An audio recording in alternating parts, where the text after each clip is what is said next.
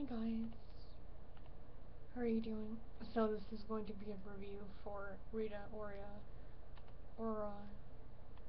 new music video. I Will Never Let You Down. A lot of people on the video were saying that they didn't really like it as much as they should have. But they said her talent is gone. like her talent's not good. What are you talking about? I think her music video was awesome. I think her dancing was really cool, and she was just having fun.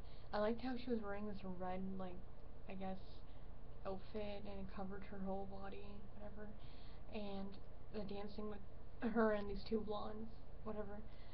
Anyways, like, I think she did a really awesome job. I love her new haircut, how it's like short like a bob.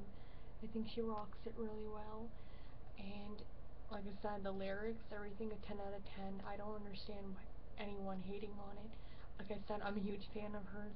And even if I am a huge fan of hers, it doesn't mean I have to like everything she does. But I love her music. How could you hate on her? Anyways, more on that. You can check out the link. Bye.